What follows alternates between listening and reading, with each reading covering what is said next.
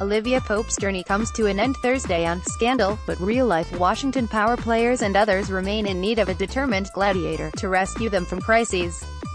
Enter Judy Smith, who inspired the ABC drama and remains in the thick of politics and Hollywood. Smith, a co-executive producer for Scandal, has a deal with Hallmark for a mystery movie and is a producer for a Fox drama pilot starring Katie Holmes as a disgraced FBI agent. The affable but discreet crisis manager and lawyer isn't forthcoming about her Smith clients, but the varied alumni are said to include Monica Lewinsky, Wesley Snipes and Walmart. She's familiar with Washington from the inside out. Smith served as deputy press secretary to President George H.W. Bush before founding her firm. She's also been a presence on TV, weighing in on issues for news shows, although she's kept a noticeably lower media profile during the Trump administration. Her personal life contrasts sharply with that of Olivia Carey Washington, who boasts a president among her lovers. But both Smith and her TV counterpart have been embraced as symbols of female African-American strength and professional success. On the eve of the Scandal finale, 10 p.m. EDT, ABC, Smith talked about the show's impact, what it means to be a fixer, and what she wants for Olivia.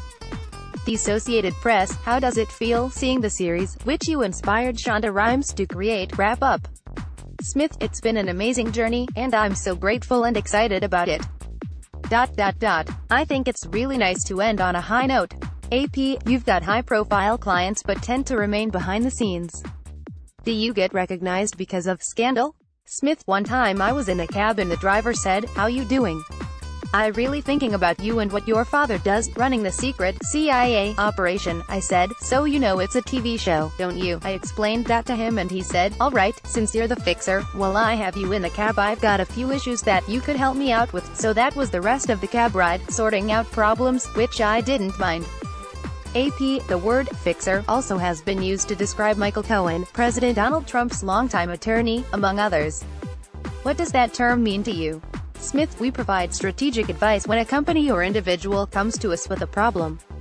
The goal is to help navigate through it, and to protect the organization's brand and reputation and their valuation in the process. And I think that people have different names for that. AP, does fixer have a negative connotation? Smith, I don't want people to get the impression that there's a problem and somehow we magically make it go away. Issues often have a level of complexity that needs to be worked through. AP, how different is Washington now? Smith, it's not just Washington. I think the entire country has changed in so many ways. I think the political landscape is different. I think the cultural landscape has changed a lot. Things are just very different from even 2 or 3 years ago. AP, what surprised you about Scandal? Smith, that it helped to change the landscape of television. I had a meeting with a network executive, and one of the things that he did was say, "Thank you," because the show opened doors and proved the point that a strong African-American woman, a woman of color, could lead a network show.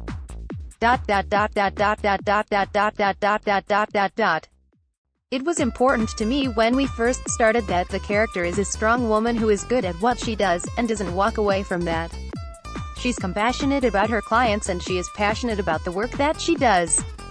When women find out there is a person in real life behind the character and that all of these possibilities exist, they tell me they feel inspired and motivated. AP, what do you count as Olivia's biggest mistakes? Smith, oh my gosh, where do you start? It could be going with the president. It could be moving bodies from a crime scene, which would cause me to lose my bar license. Or planning a murder. I could go on. AP, you're known for being well-dressed, but any envy of Olivia's impressive wardrobe? Smith, I sort of teased on the set when the show first started. You guys know I don't look that good every single day. I don't go to work like that every single day. AP, should Olivia end up back with her original squeeze, Tony Golden's now former president Fitzgerald Grant? Smith, I might have a little more information than you. I just want her to be happy. I think wherever her heart leads, that's where she finds true happiness. That's what I want for Olivia. Lynn Elber can be reached at lelber@ap.org and on Twitter at http://twitter.com/LynnElber.